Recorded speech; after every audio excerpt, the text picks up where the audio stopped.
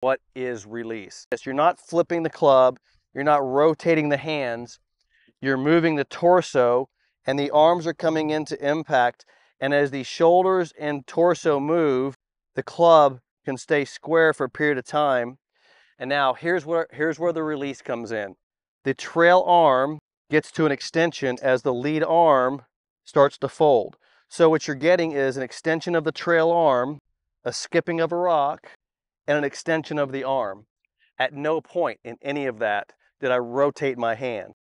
That's what I want you to know here.